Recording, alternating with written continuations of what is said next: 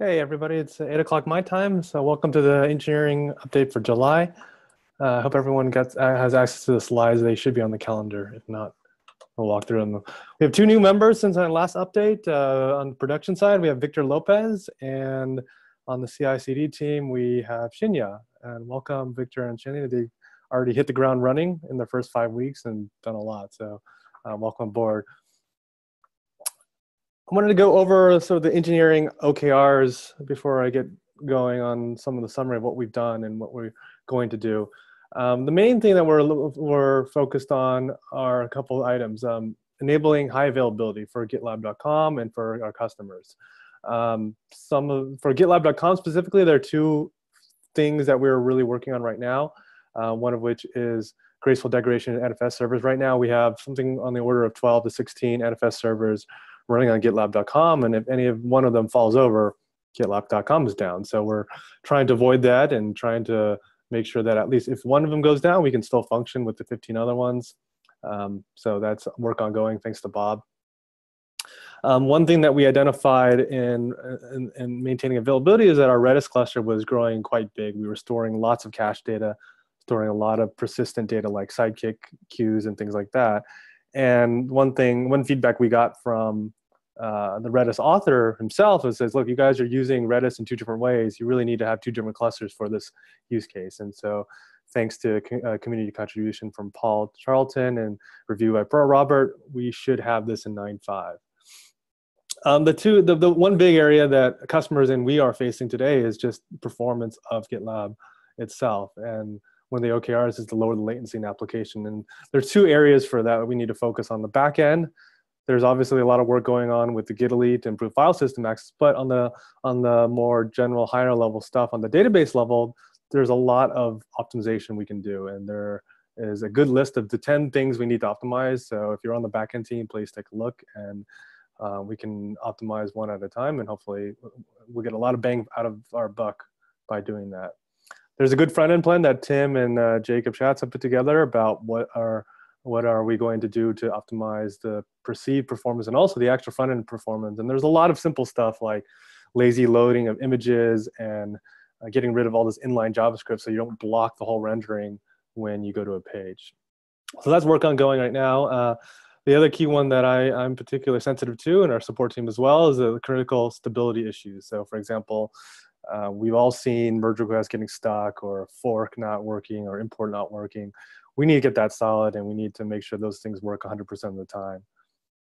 And the other OKRs are just making sure the other existing features are used by GitLab.com, things like Service Desk, so forth, Kubernetes deployment, Canary deployments, and all that. And the last one that's really been on my radar is just getting GeoDR off the ground and getting customers using it and working on all the kinks there. So jumping into actually cool stuff that we've been working on, front end and the UX team have done a great job of putting in new navigation for 9.4. And if you haven't seen this yet, it should show up pretty soon now. It's on dev.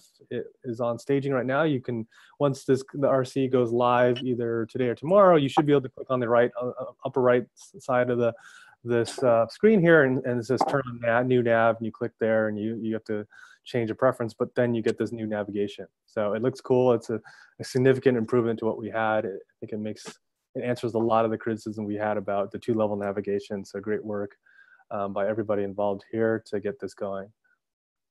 On the platform side, I think Dowie mentioned that we've got to improve audit events that showed up in 9.3. This is actual data from GitLab.com. You can see, you can filter now by groups, which you couldn't before, which is great, so that if you have specific groups you want to monitor, you can go to the admin panel and do that. So I think that before you just had one giant list and it wasn't necessarily that helpful. Discussion, this is launching in 9.4. I just played with it yesterday. You can add related issues to an issue. So if you've got one issue that ties to other ones, you can add it to there and it shows up. And it's a pretty cool feature, and it's our goal to match the kind of features that people want in an issue tracker like Jira. This finally landed. I think I got delayed in 9.3, so it's pretty exciting. Postgres HA, the build team is working on it and doing some great work there. I know Maren mentioned a bit about this, and I kind of wanted to draw the diagram of what is actually going on with Postgres HA. And correct me if I'm wrong, Ian or Jason or Maren, but this is the picture that I see. You've got GitLab running on one machine. It's talking to a database proxy called PG Bouncer. So if some database goes down, PG Bouncer will figure out, well, will direct traffic either to the master or the secondary. On each of the database nodes, we have this thing called Rep Manager, which is essentially trying to monitor the health of the database, and it will take action if something goes down. So as Maren mentioned, his update, we shipped the PG Bouncer in 9.2. We shipped the actual Rep Manager in 9.3, and the actual config to use Rep Manager is now going to be in 9.4. I think Ian is still, you guys are still working on figuring out, well, what happens when an actual failover? Do we give Rep Manager access to the PG Bouncer machine to alter the config? That's TBD, but that's basically what's happening with Postgres HA. So we'll start, hopefully we'll use this on GitLab.com right now to actually have real database failover. And once we have that, that will enable other customers to do that as well. Edge team, this performance bar, I mentioned it in my last update, and I want to showcase some of this because it's a really cool feature that will help both our support team and our development team and our customers as well. Essentially, we shipped this in 9.4. The challenge was that we've identified a number of security issues that if you gave everybody access to, they could figure out like the existence of projects and other things. So Remy did a lot of great work to actually make it possible for you to say, okay, I want this group to have access to this feature, and we've enabled it on staging, so you can play with it on staging by going to your account, logging in, and typing P and then B. That activates it. If you actually go to a page and scroll down, you can actually see this performance bar and click around.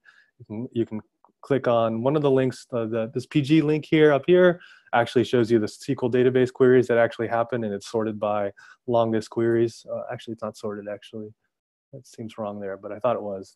But then you can click around and look at the view profiles, and it basically gives you a lot more data about what's slow. So I think this will really help debug a lot of things front and center. So if you notice a page is slow, you can activate this, and you can click on the performance bar and see what exactly is taking all the time. Yes, it is activated on dev already. I already took the liberty of doing that. Geo, I've been working on this with the team at Douglas and Gabriel. First order of business is we decided to load up an instance with 1.5 million projects to see where everything would fall over. The first thing that happened was Postgres fell out of sync, even though we were connected. This is a solved problem. Postgres has a thing called replication slots that basically allow you to keep as much data on the primary as you need as the secondaries need. So if the secondary gets disconnected for a week, the primary will keep as much data as necessary so that when the secondary data does come up, it can automatically resync. So we've added support for that in 9.4. We've run into all sorts of read-only issues because the secondary got a copy of the primary database, but a read-only copy. We have a lot of code in our EE system that tries to update the database when it really can't. So we've addressed a number of issues. There's still a few of them remaining, but the big ones where you had background workers trying to do stuff that it shouldn't have been fixed. And the third thing we saw was that repository syncs were just too slow. If you got 1.5 million projects, you really need to parallelize as much as possible. And the first iteration was just, synchronize one at a time. And in 9.4, we're synchronizing multiple repositories at once, so you don't have that problem. So we still need to retest this, but it's an improvement over what we had before. In 9.4, we've done a lot in Geo this past month. We have this event log that tracks some metadata about when people delete projects or rename projects. We need to be able to reflect that on the secondary. So we've added a lot of information in the event log that isn't in the audit log, for example, like what the project was before and what it was after, so we can actually do stuff and respond to those events. Gabriel implemented the first iteration of the Geo log cursor, which basically looks at this event log and goes one by one and tries to do stuff and update which repositories need resynchronizations and which files need to be downloaded and so forth. Again, as I mentioned, Douglas did some work on improving the performance of the repository synchronization. We've added, as I mentioned, support for replication slots. The big question we've always had is how do we maintain the consistency of these authorized keys. These are the things that actually manage SSH access to Git. And what we've had in GitLab.com is we've done a database lookup. Now, does that work for our enterprise customers who are running CentOS? The challenge is that they need a custom version of an OpenSSH daemon to do this. And so we've tested this. We've written instructions on how you actually build your own version. We may consider shipping out a own package to make it easier for customers. But the first iteration is just document how do you actually do it if you wanted to do it on CentOS. And then the last thing, of course, is a number of customers are trying out Geo already. And so we're constantly talking to these customers or prospective customers on what they're running into and getting feedback right away. So it's been a good kind of feedback loop this past month. Concerns need help. This is a great graph that Mike Bartlett put together to analyze how many of our issues are related to new things and how many have to do with regressions. The blue line is the number of issues we have for each release. The red line is the number of issues related to regressions. And you can see there's a definite uptick. And the yellow line is the percentage of those issues. And you can definitely see there's an uptick from 817, about 10%, 15% of our time to closer to 30, 35%. And we're addressing this by trying to get feedback earlier, doing better reviews, and having a better canary deployment process, and having people look at staging earlier on, and so forth. Other concerns, more customers are actually hitting performance issues. I'm seeing a pattern in the last couple of weeks where customers are doing stuff and saying, hey, this is slow. And one common theme seems to be MySQL. Now, whether this is the only problem is not really clear, but it's definitely one main source of pain. And we're addressing this. I'll talk about that in a little bit. And the support team, again, is getting backlogged because we have a lot more tickets. We lost 2 members. We're getting more inquiries from prospective customers and in-depth help. The tickets are not as, I can't log in. It's, my Postgres database isn't working, or this setup isn't working. And so they're becoming trickier, and they require jumping on a call and doing some really tough debugging. Plans for the next 5 weeks, as I mentioned, MySQL is becoming a bigger problem now. Jen Shin has been doing some great work to figure out how can we provide a really smooth MySQL to Postgres migration process. There's a tool out there called pgloader he's been playing with, and it's promising results there. So, I mean, the main issue is getting the schemas consistent, and that's the hard part about doing this migration. Platform team's doing a lot of work to make sure that EE is the default, so you can download EE, you can install it, you can use all the features, and then if you want to upgrade a certain feature, it will be right there in the UI. You can purchase it from the web link and just make the whole process of going from CE to EE much smoother. Victor Lopez and Nick and Valerie have been working on actually starting the Elasticsearch indexing. It started. They ran into a number of issues with sharding and balancing this across different nodes, but it's happening, and they're going back and improving that.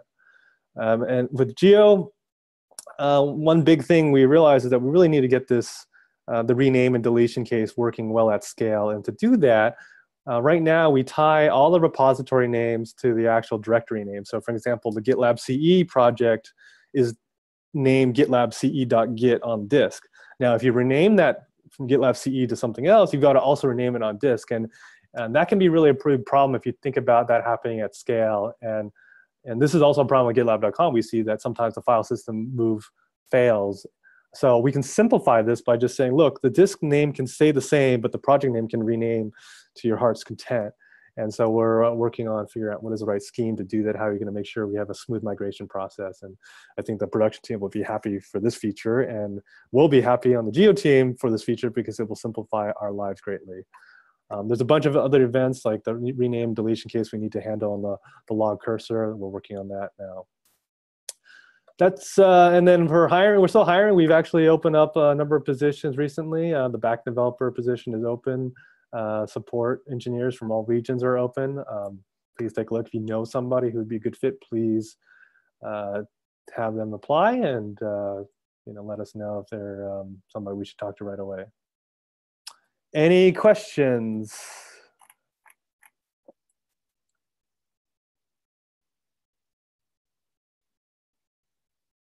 Yeah, that the performance bar is at the bottom of the page. It was at the top of the page. I think we had CSS issues, and so I think Remy's looking at that, whether we can move it back to the top. But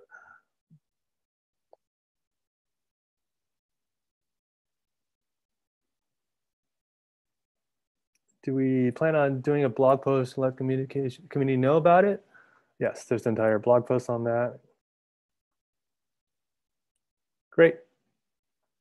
Yeah, and Jim, thanks about MuleSoft. MuleSoft is trying to use our API actually to create projects and create commits directly with the API, and they ran a number of performance issues there, and so we've been doing a lot of work there to optimize those optimizations. Won't show up as like the UI performance, but it's important for customers because they're trying to use GitLab in a different kind of way. Great. If there are no other questions, thanks for everything, and I'll see you in the team call.